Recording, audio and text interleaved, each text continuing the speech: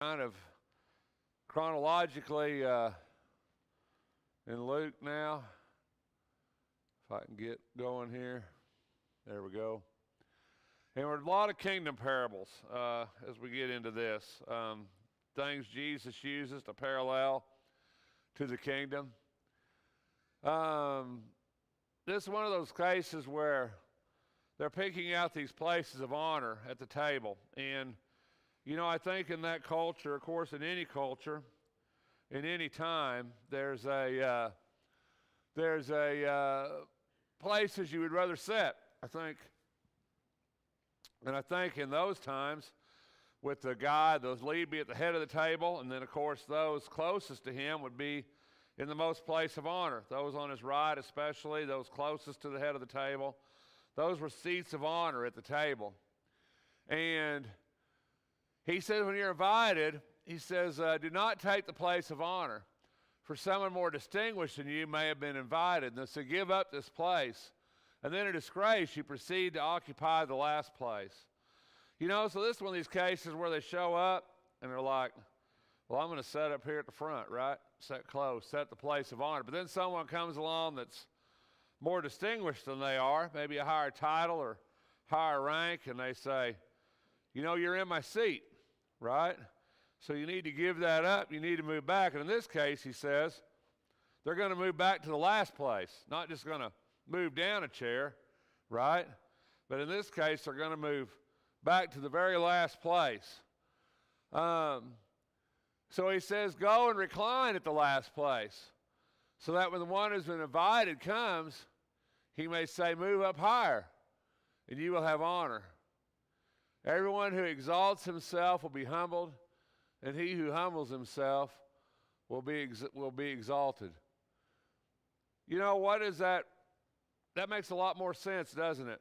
For him to call you up to that place. What do you think Jesus is really talking about here? Well, obviously we're not talking about going to dinner, right? So what's Jesus really talking about here? What's he want us to see? What's he want them to see? Those that he's talking to. What does he want us to see here? Do you think? To be humble, right? Number one, not to exalt ourselves, not to place ourselves above others. I think that's an important lesson in Christianity. He tells us always to honor others above ourselves. And I think that's an important idea. When you, what else do you think he's saying to those that are here? Who's he talking to here? Jews, right? Jews here? What do you think that has to do with the Jews? And what do you think they thought? What position of the table do you think the Jews thought they needed to sit at? The back or the front? Jews thought they were chosen, right? They thought they were God's people. I mean, so when they come in, they're thinking, we're going to sit right here. We're going to sit right at the front because we're God's people. We're the Jews, right? We're chosen of God.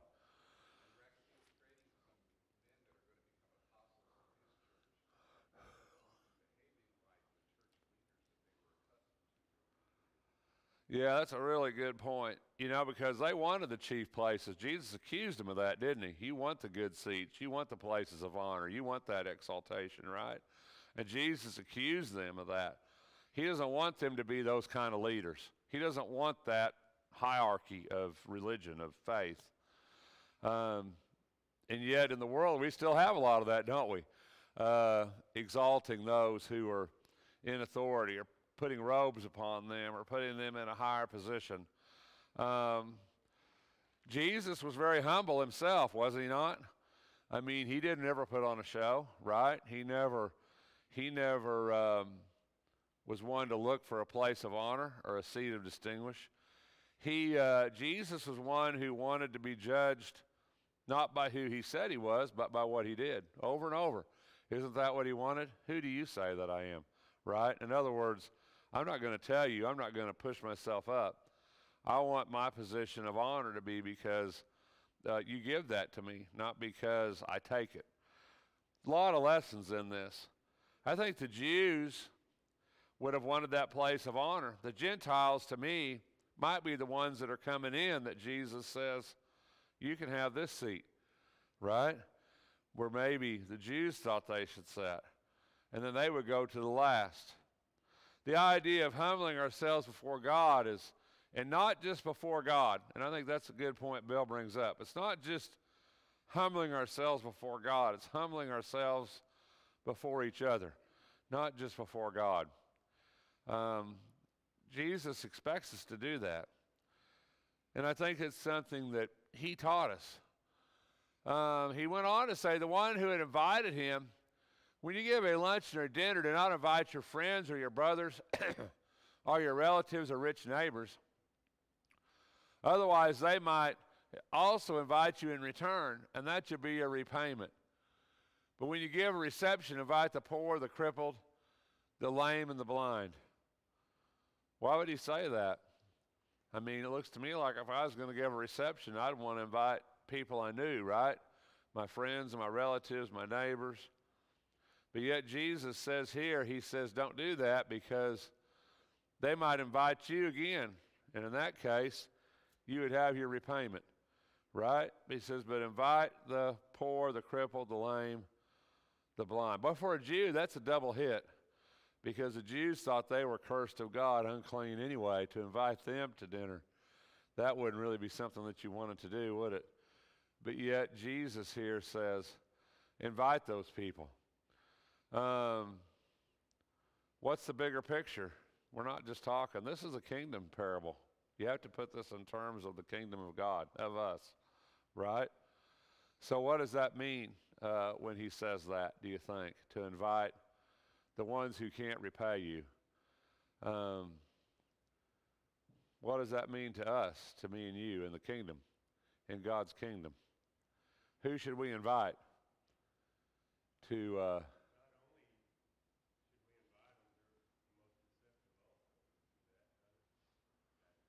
Right. They're more receptive. We shouldn't expect a repayment in this earth. I think that's a mistake we make. We make it in the church too. I was in Ashtown a long time ago, years ago, and there was a family who was living in a car. Literally, it's like 6 people living in a car. And it was winter, and I know they come to the church, and there was a lot of discussion about what to do. And so we actually let them live in the church building for about 2 weeks. And then we got them an apartment, you know, to live in. Kind of got them set up. And then, but then they never come to church after that. And a lot of people really got upset about that, you know. We did all this, like, they ought to be here.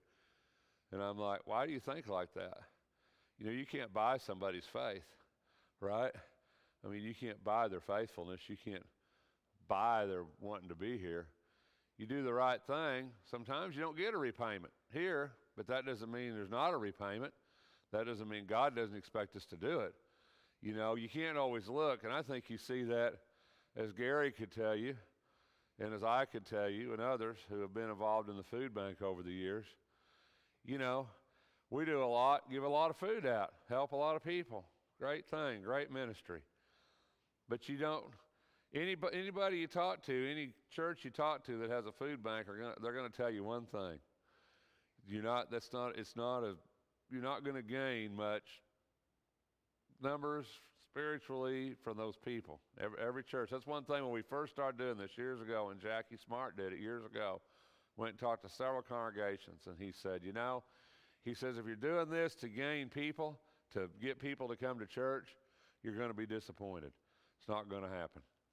And he's right. They were right. The funny thing to me about the food bank over the years, if I can share this, Gary probably would back me up. The funny thing is we haven't gained people that we've helped with food, but we've gained a lot of people here that come and help with the food bank. And that's really been the fascinating part of that to me.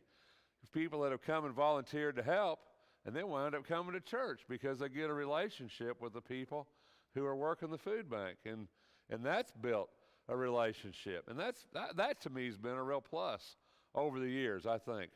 with the food bank, more maybe than the people we help, because realistically that never has really, and it won't, because they're not here to find a place to go to church, are they? They're not coming to the food bank to get spiritually nourished. They're coming to the food bank to get a bag of food. And the reality is, if you were doing that here or doing that at the Civic Center or doing that out of a van on Main Street, you could accomplish that goal, couldn't you? But the truth is that we're told to do it. We're told to feed those, help those who need it. It's something we're commanded to do. And the Bible doesn't say do it because they're going to come be part of you. The Bible says do it because they're cold and they're hungry and because they need food. And so we don't look for repayment that way, and we shouldn't. And if we wind up gaining something that way, then praise God. But if we don't, we still can't look at it like we're doing something for you, you need to do something for us. God doesn't work that way. And we don't need to work that way in our minds. And yet we do, because we're human and because that's how we think, isn't it? It's kind of a weird thing. I was thinking of this passage where he says you've got your repayment. My kids have got to a point with Christmas that they don't know what to get each other anymore, you know. And so they started giving each other these gift cards for Christmas, right? So it's kind of funny because one of them would give them a gift card and the other one would give them a gift card back, right? And so I'm thinking, this really doesn't make any sense. So if they finally come to the conclusion, they just don't get themselves Christmas presents anymore because they were just swapping gift cards, right? So anyway, it's kind of I don't know, I'm just thinking about that. It says you'll be blessed since they don't have the means to repay you, and you'll be repaid at the resurrection. So God says there's a repayment. It's just not here, not now, not in this second. He says those reclining at the table with him heard this. He said to them, blessed is everyone who will eat bread in the kingdom of God. What an amazing statement, he says, because the kingdom is coming. The kingdom's here. He says the kingdom's among us. And so basically he's saying you're going to be blessed because those of you sitting here are going to eat bread in the kingdom of God. And I think it's an interesting statement that Jesus makes. Any comments about that before we move on? He says a man was given a big dinner and he invited many. He sent a slave to say those who were invited, come for everything is ready. And they all alike began to make excuses. The first one said to him, I bought a piece of land. I need to go out and look at it. Please consider me excused. And another one said, I bought 5 yoke of oxen and I am going to try them out. Please consider me excused. Another one said, I married a wife and for that reason I cannot come. And the slave came back and reported this to his master. He became angry. So, who's the invited guest here in this parable? Huh? It's the Jews, yeah. Right, yeah. Yeah, it's the ones, the Jews are invited. They're God's chosen. They're God's people. I mean, they're the ones that are invited. But he says they're making excuses, right? I've done this, I've done that, I can't come. And I think if you look at that, the Jews, maybe in the last day, or maybe as Jesus sees to be making excuses why they didn't follow Christ, why they didn't come to, this is the dinner, the feast, the kingdom that he's talking about. Bless those who eat bread in the kingdom of God, he just said. And then he goes right into this parable. I've got this feast, this dinner, right? You didn't come. You made excuses. So he says, I'll send my slave out into the streets and lanes, and I'll bring in the poor and the crippled and the blind and the lame. Who are those? Poor, the crippled, the blind, and the lame. Those are the unclean, right? That would be us, the Gentiles. And he says, there's still room. And he says, the master said to the slave, go out into the highways and along the hedges. Compel them to come in so that my house may be filled. For I tell you, none of those men who are invited shall taste of my dinner. He just said, blessed are you who eat bread in the kingdom of God. Remember that right before he went into this. And now he's saying, you're not going to eat at my dinner. You see? You see what he's saying? So the Jew here, he's saying, if you don't accept me, if you don't come to me, if you reject my invitation, am I right?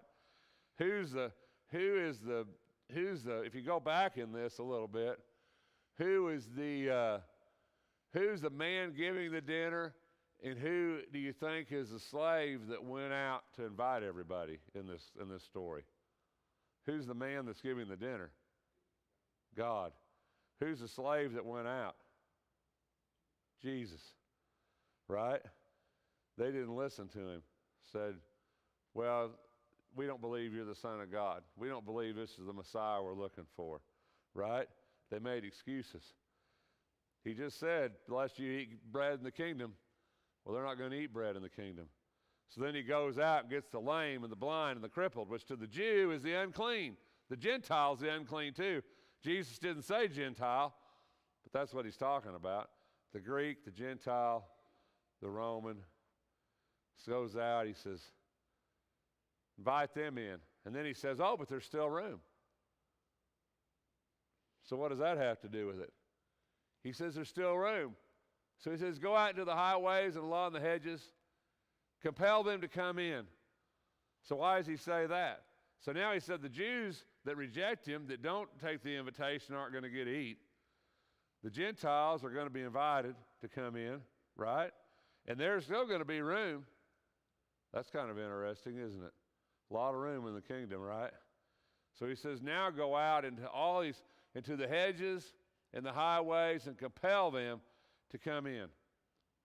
So why does he say that now?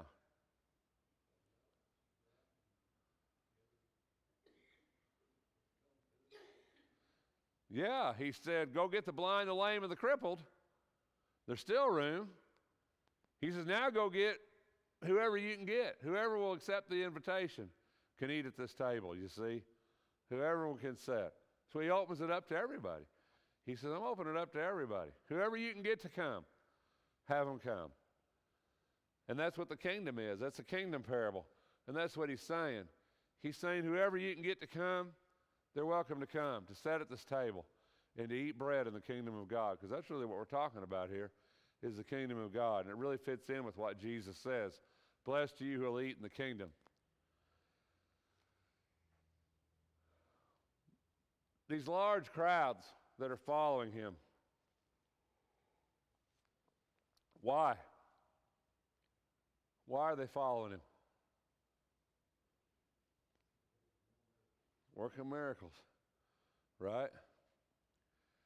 You know, when I read these stories of Jesus, I always think of those old Western stories, Western movies I used to watch when I was a kid, where the guy would come in town, the snake oil salesman. Remember those shows? And he would gather up a crowd, wouldn't he? Whatever it took, he'd get a crowd. People come to see what he could do, right? Well, that's what's happening with Jesus. He's not a snake oil salesman because he's selling the real thing. But people are gathering up to see what he'll do. What miracle will you do next? Who will you heal? Maybe they needed to be healed. The point is, Jesus got aggravated with those people somewhat, I think. I don't think you can see that. Well, maybe you can if you read between the lines a little bit. But if you put yourself in the place of Jesus,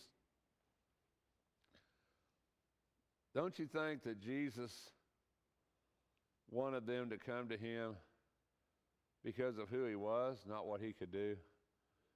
I mean, don't you really think that? Jesus wanted them to say, well, you're the Son of God. He wanted them to know who he was. But they didn't follow him because of who he was.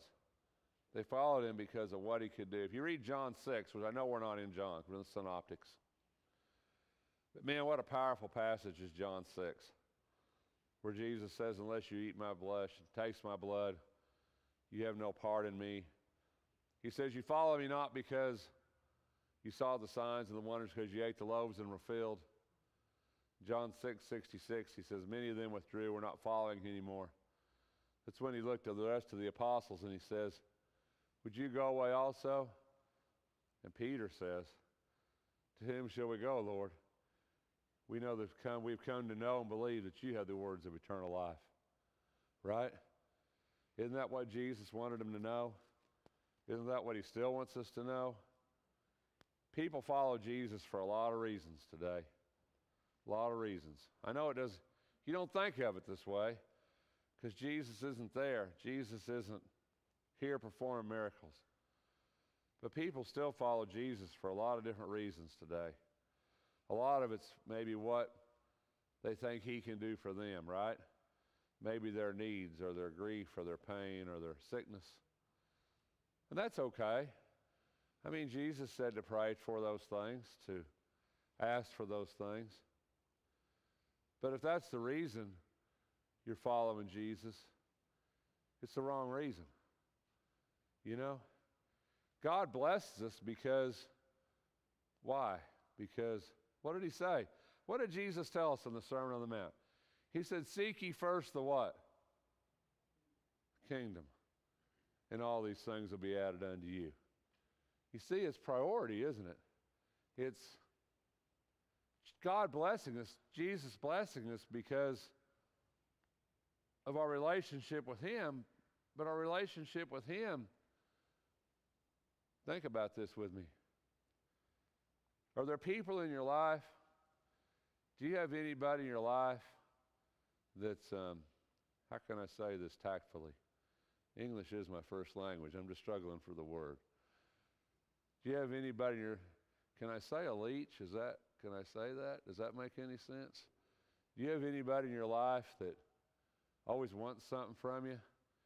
That when the phone rings, you know it's because they want something? Do you have people in your life like that?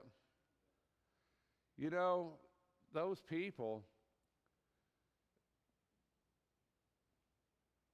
we have a different relationship with those people, don't we, than we do with people who, we have a good relationship, people who call us just to see how we're doing, and we got a relationship with them, and then maybe they want something, but it doesn't seem like it's an imposition, really, does it? Because they're your friend, you know? You have a relationship, so it's like, sure, you know, come get it. But the people who always want something, do you ever wonder, do they really like you for you? Or do they like you because you got something they want to borrow all the time, right? You know, why do they really like you? Why do they have a relationship with you? Is their relationship based on who you are or on what you have that they need?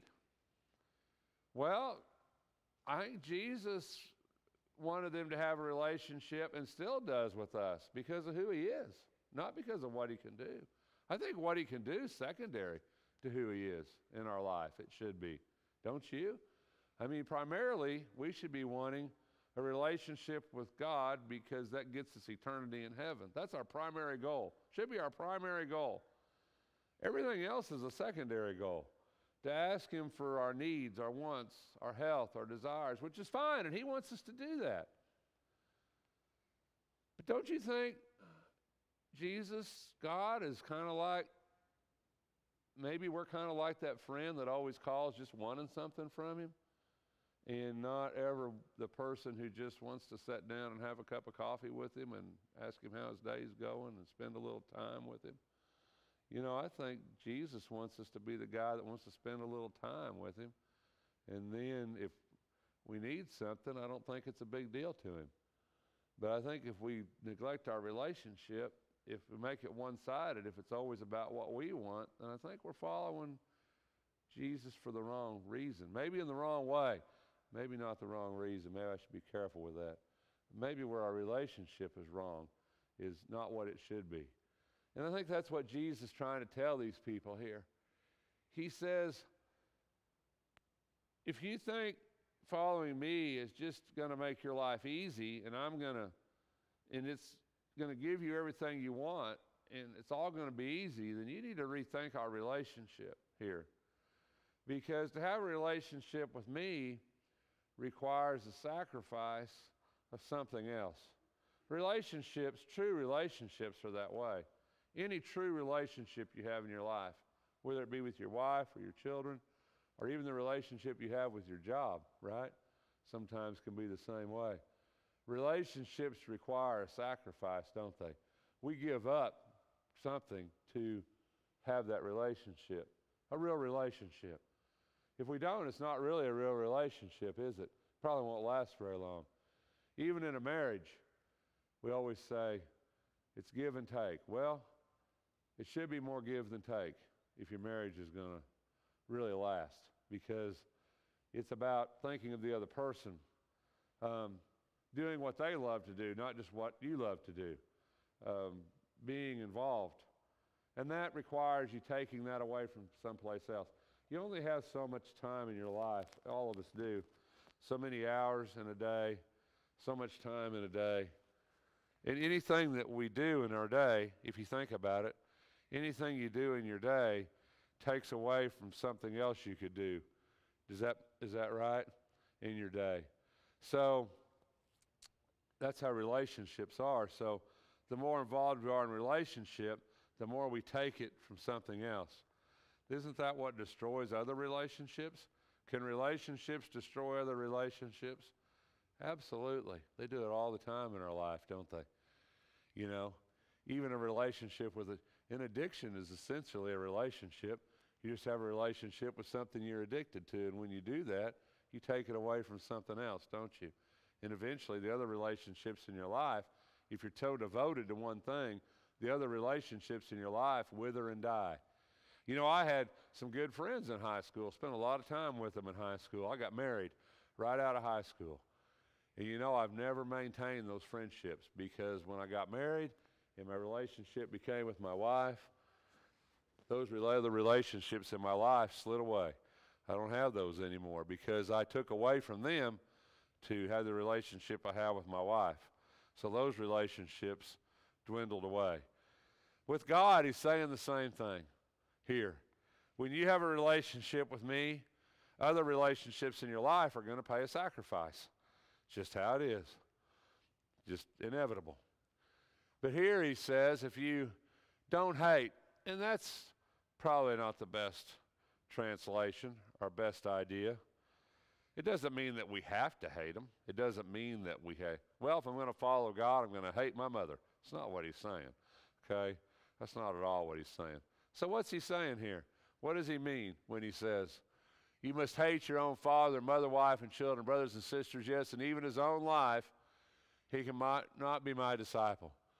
So what does he mean by that, do you think? Huh?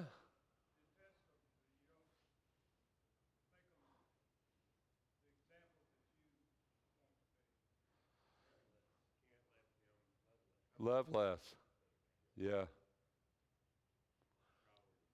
Yeah, love less is the best translation. You have to understand that. So that's difficult, right? In other words, these are the most important. Jesus picks the closest relationships in our life to illustrate this point. He doesn't, and that's our mother and our father and our wife and our children, our brothers and our sisters. The closest relationships we have within our life. Those are the closest relationships we have. But he says those relationships, you have to love them less than you love me in order to be my disciple. And, you know, I've seen that illustrated in the lives of so many people. And I think that maybe we don't fully appreciate what this means to certain people. I did this World Bible School, these students online. If you ever done that, super cool. You ought to do it. If you got a computer and you got 15 minutes a day, seriously, get on WBS, get you a student. Most of the time they only make it through one lesson anyway. I've only had one make it all the way, but she was kind of an inspiration to me because she lived in South Africa. You get to pick whoever if you get on there, anywhere in the world. You pick whatever student you want. There's people in the United States too. I've had several students in Branson, Missouri, as a matter of fact. None of them ever made it past the first lesson, but you know, you do their lesson and then they do another. It's a lot of fun. And anyway, I did have this one lady, that actually went all the way through to the very end, which is pretty impressive. And she lived in South Africa. And, of course, you don't really get to know the people because it's pretty, they pretty well protect you from, like you don't know their email and they don't know your email. You communicate through the site, so there's not, interaction. But anyway, as I got to know her through that, found out her whole family was involved in witchcraft, voodoo, actually.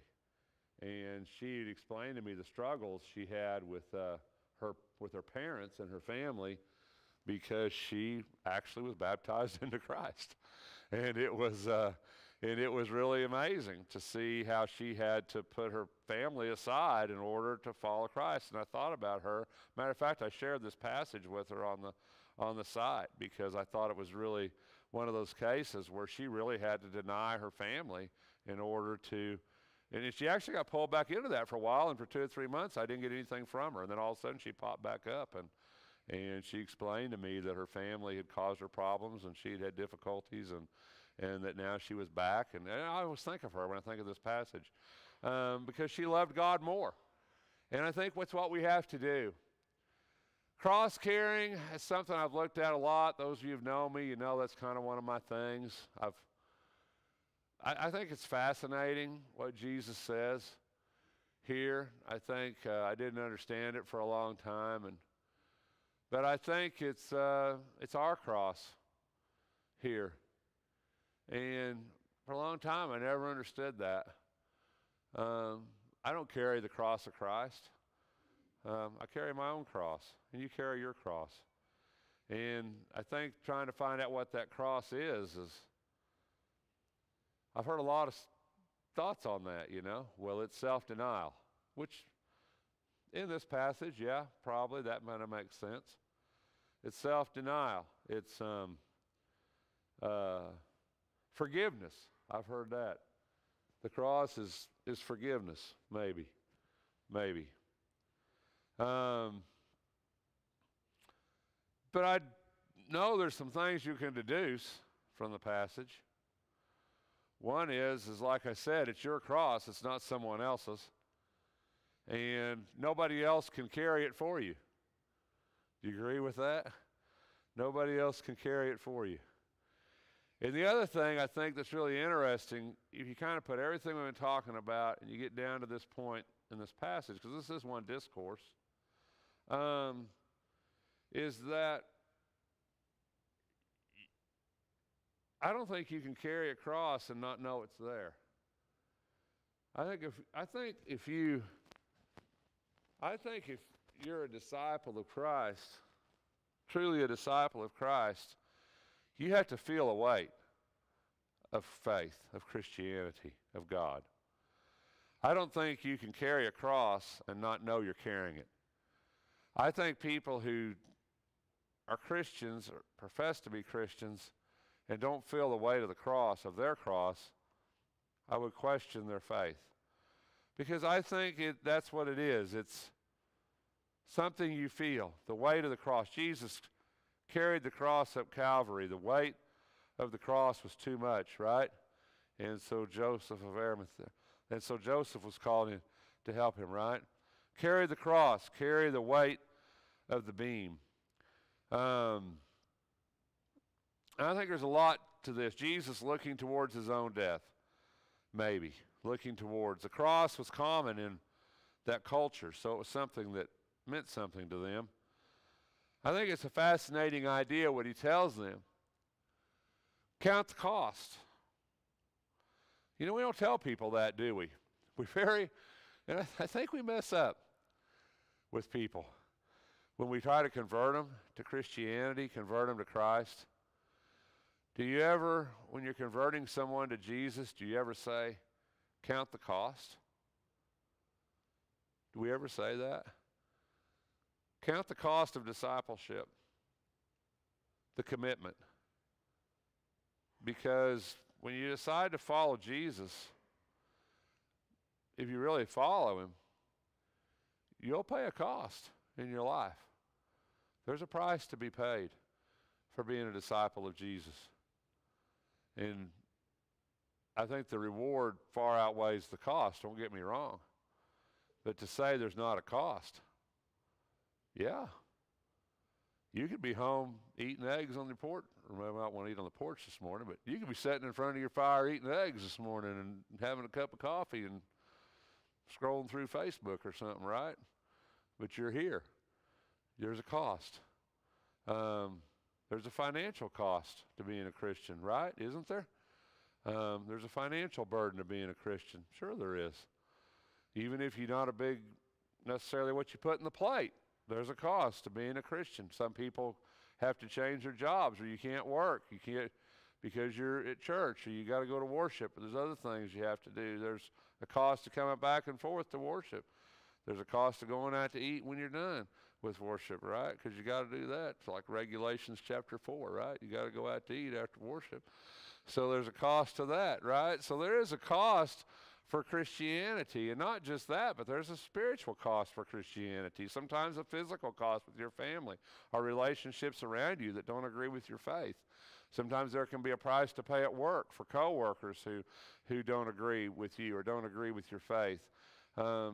There's prices to be paid for faith, and God understands that, and it's your cross. It's not mine, and it has to be yours. And there's a cost to be paid. If you don't count the cost, you can't finish the tower. Of course, we're not talking about a tower, right?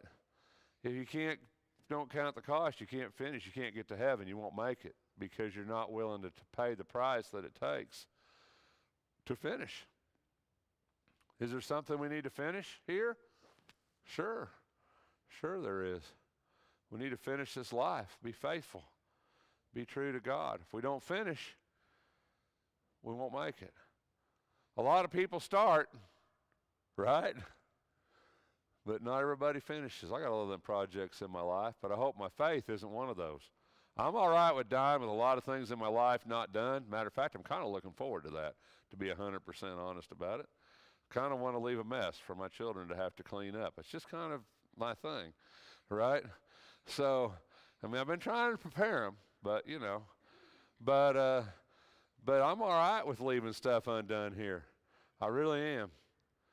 But I don't want anything undone up there. I want to finish this. And I think that's what Jesus is saying.